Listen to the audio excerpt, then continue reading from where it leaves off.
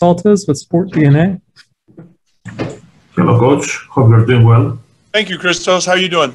I'm fine, thank you.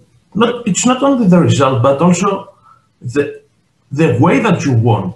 How satisfied you are about that, and what it means the last couple of games and the way that you won, the way that you play on the court.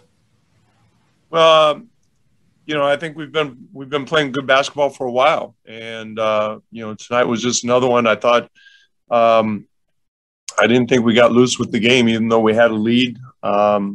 Especially in the third quarter, we were able to build the lead up.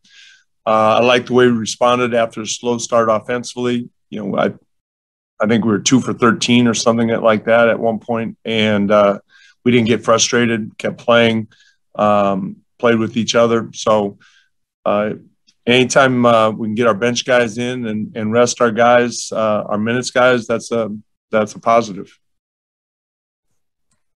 Rafael Haynes, 3-point conversion. Hey, Coach. 18 offensive rebounds tonight to their 6. Would you say that was a big part of the reason why you all won and were successful? I think it was important in the first half when we were shooting like 29%. So there were a lot of rebounds to be had at our offensive end. But Nurk and Ennis are good offensive rebounders, and like I said, we didn't necessarily convert on all of them, but while we were shooting the ball poorly, it did help. Casey Holdall, Trailblazers.com. Terry, what are your thoughts or your opinions about the play between Damian and Yusuf? It seems like, particularly in the second half or lately, it seems like they're really starting to find their rhythm, kind of similar to what it was before Yusuf's injury. Yeah, I think you're right. They do have a good chemistry. A lot of it depends on how the defense guards the pick and roll. Whether we need to set a screen and delay the roll or kind of slip out of the pick and roll early. Dame is obviously very proficient at that pass, and you're right. I think he and Nurk, going back 2, 3, 4 years, is that they've developed that, and it's very effective for us. Thanks, Terry. Thanks, Casey. Dwight James, NBC Sports Northwest. Terry, Dame hit that run there at the end of the second quarter that I thought really gave you guys a little jolt of energy or whatever. He seems to be picking his spots more now, and not getting others involved maybe more. Or is that a function of how you guys are playing now, or just his maturity, or what's causing that?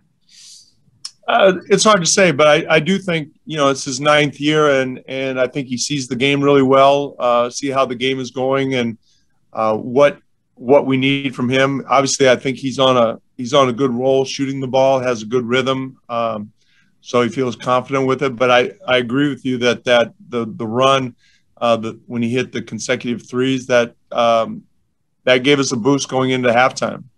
But I do think, to your point, I do think that Dame's game management has improved every year. And like I said, in year 9, he does a great job with that. Final questions coming from Maria with TAB Deportes. Hi, Coach. Hope you're well. What is the key for this Blazers team to stay strong or focused and motivated this last week in particular, that every game counts? Well, I think it's pretty easy to stay motivated. You look at the standings. Even though we're in a good position right now, with our win last night against the Lakers, we still have work to do to stay out of the play-in tournament. So, I think that's motivation enough. You want to be playing good ball going into the playoffs, and if you can stay out of the play-in, it gives you a few days of rest, needed rest going into the playoffs. Thank you. Thank you. Sorry, one more coming from Aaron Fentress. Hey, Coach, I'm just curious. Will you guys scoreboard watch tomorrow with the Lakers and Dallas playing? Will you specifically watch the games? And well, obviously, we'll be aware of what's going on. I don't think I'll watch the game, but I will be interested in the outcome. All right, thanks. Thanks, Coach. We're up All there. right, thank you.